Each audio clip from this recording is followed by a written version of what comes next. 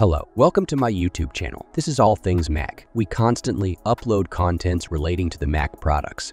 So if you are new to this channel, kindly hit the like and subscribe button to help us create more contents. If you already own or intend to own a MacBook at any point in the future, do yourself a favor and watch this entire video from start to finish. I'm going to tell you exactly how to care for the battery in your MacBook, how often you should charge it, what are some best practices, and should you unplug it when you're not using it. This video is based entirely off official Apple documentation, respected sources, and my own personal experience of using MacBooks. I'll try to reference sources throughout the video where possible. I wanted to start off by mentioning that there's a lot of information out there on this topic, and a lot of it is quite outdated. Battery technology and its supporting software, for example, macOS, has changed a lot over the last decade. Let's start with discussing the battery on your MacBook and the technology behind it. Traditionally, MacBooks use lithium-ion, shortened to Li-ion batteries. Yes, some of the newer MacBooks use a lithium polymer or Li-poly battery, but for the purpose of this video, the difference between them is minimal. A lithium-ion battery consists of 1. The anode and the cathode, 2. A separator between the two electrodes, and 3.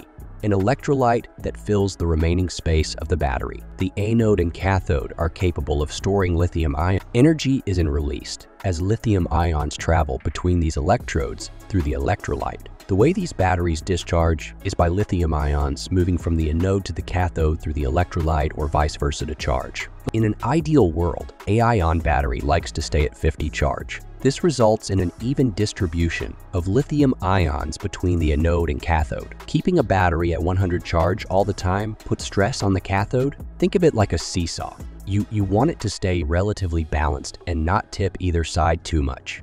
Now, every time these lithium ions move back and forth, the battery loses a very tiny percentage of its total capacity. There's something called a charge cycle, which helps explain this process. You complete one charge cycle when you've used or discharged an amount that equals 100 of your battery's capacity. A charge cycle can take several days to complete. For example, you might use 50 of your battery's capacity one day, then recharge it fully overnight. If you do the same thing the next day, you will have discharged a total of 100 or one full charge cycle. If you have one of the new model MacBooks, you would know that the battery life on them is incredible. For me personally, with about 6 to 8 hours of use per day, I can get over 2 days of runtime from a single charge or one full charge cycle every 2 to 3 days. It's common knowledge that lithium-ion batteries are consumable products.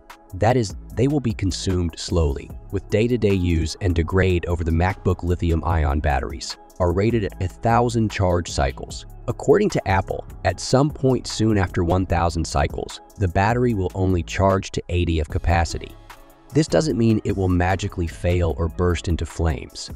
Just that, instead of 16 hours on average for the modern MacBooks, you'll get somewhere around 13 hours instead. If I continue to use my modern MacBook Air like I do now, or one full charge cycle every 2 days, I'd be looking at potentially 2,000 days until I reach that 1,000 charge cycle rating. 2,000 days is 5.5 years of using my MacBook for 6 to 8 hours every day. Now, there are other things that contribute to battery longevity, such as temperature and aging, but charge cycles are typically the main factor. By the way, you can check how many charge cycles your MacBook has by clicking on the Apple logo in the top left corner, clicking About This Mac System Report, and selecting the Power option. Now that we know some of the science behind lithium-ion batteries and that they are consumable products, what are some ways you can keep your battery healthy? One of the biggest contributors to poor battery health is heat. You want your battery to be in a relatively cool environment wherever possible. This means you should avoid using your MacBook in hot environments like outside in direct sunlight for extended periods of time. Please don't be like me. This includes keeping your MacBook in a hot car or letting your MacBook Pro render while sitting on your bed and not getting proper ventilation, for example. Remember that liquid electrolyte inside the battery. High temperatures will cause those electrolytes to break down, causing accelerated degradation regardless of how many charge cycles the battery is at. If you live in a naturally hot environment like Australia or India, there's not much you can do. But unless inside ambient temperatures are insanely hot, like 35 to 40 degrees Celsius, you'll probably be fine. You can use a stand if you like to introduce a bit of airflow around the base of the MacBook. I've linked my favorite one down in the description. Also, Don't be afraid to do rendering or similar activities that cause CPU or GPU to heat up. As I've demonstrated previously, most of the heat dissipates into the top center half of the chassis and doesn't heat up the battery too much. What about leaving your MacBook plugged into the charger? Before I get into this, let's talk about the charger itself. I always recommend to use the official Apple charger wherever possible. The main reason for this recommendation is there are a lot of dodgy chargers out there that should be avoided. Often, they are the same cheaply mass-produced charger, simply rebranded by random Chinese companies. That being said, there's no harm in using chargers or pass-through USB-C, charging from things like docks or monitors, provided they are from a good and trustworthy brand. Some examples include Dell, Logitech, CalDigit, or Anka. If you're really cautious about this, you can look for brands and accessories on the official Apple Store as a good starting point. I will leave the small USB-C dongle charging hubs up for negotiation for short periods of time, and when using a dongle from a high-quality brand, I think it's okay. If you've got a permanent desk setup, however, I would go with a proper docking station or monitor, or just use the official Apple charger. Next, Apple has become very good at keeping MacBook batteries healthy via the use of software. macOS has had several huge updates recently, a major one being the way it interacts with the battery. This is why I always recommend keeping your MacBook updated. The feature is called Battery Health Management, and in a nutshell, macOS tries to charge the battery to 80 quickly and the remaining 20 charges much slower, also known as a trickle charge. Once the battery reaches 100, the charging stops and your MacBook will run mainly from the power adapter bypassing the battery. Furthermore, macOS will let the battery drain slightly even when it's plugged into the charger. This is to ensure the Mac is not at 100 capacity constantly, which is not good for battery longevity. Every now and then, it will top up the battery. If you tend to use your MacBook at certain times and lengths during the day, macOS will recognize this and keep the battery charged accordingly. For example, if you tend to work at your desk from 9:00 am to 5:00 p.m. with your charger plugged in and then switch to your battery for a few hours at night, macOS will keep your charge at around 80 during the day while plugged into the charger and will top up the battery a short while before you leave your desk. It will anticipate based on your usage pattern when you are most likely to use the battery. You can actually see this particular setting in the System Preferences menu under Battery. Just make sure checkbox is ticked. It is by default. So what about the common advice of calibrating your battery by letting it drain to 0 and then charging it fully? Well, that's no longer accurate for modern MacBooks. In fact, letting the battery drain to 0A is not something you should ever do, just like keeping the battery charged at 100 at all times. Even then, although macOS might display the battery as being 100 charged, the reality is that it's likely only 90 or 95 charged. There's a buffer built in to prevent overcharging. Also, if you're going to be storing your MacBook for several weeks or months without using it, charge the battery to 50. Let's move on to the question you are probably here for, and that is, should you leave your MacBook plugged into its charger? My personal opinion is, it depends. If you use your MacBook for long, continuous periods of time, such as for work or school, it's totally fine to keep it plugged into your charger the entire time you're using it. Like I said previously, macOS does a really good job now of intelligently charging so as to minimize stress on the battery, even while plugged in. Also, leaving it plugged in while you work for long periods of time will also result in fewer battery cycles, potentially prolonging the life of the battery.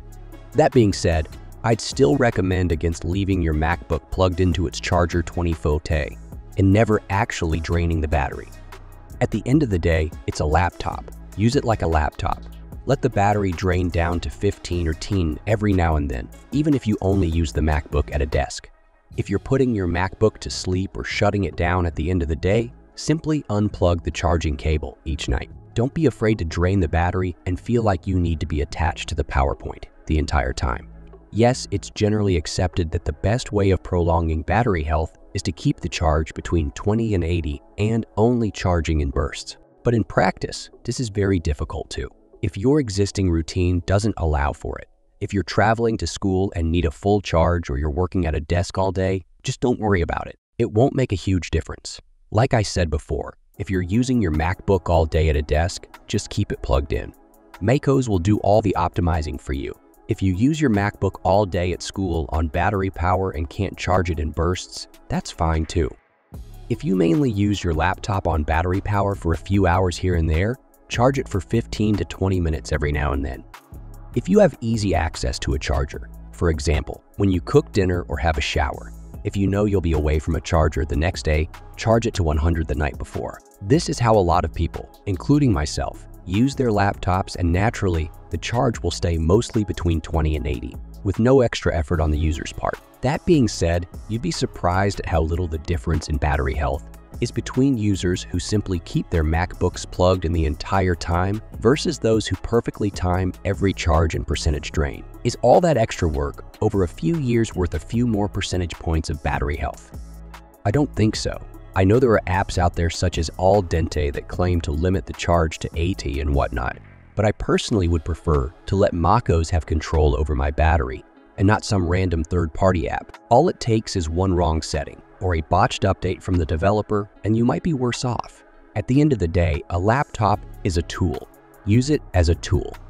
You don't want to spend all day stressing over when you should unplug the charger or panicking if you see the battery at 100 for too long. The vast majority of people upgrade their laptops every 3 to 5 years, and I can confidently say that in 90 of cases, your battery will last that entire time without issue. If you plan on keeping your MacBook longer than that, sure, you can be slightly more cautious, but worst case scenario, Apple offers battery replacements for about $150. But like I demonstrated in this video, your battery will more than likely last 5 to 10 years before it degrades enough that a replacement is necessary.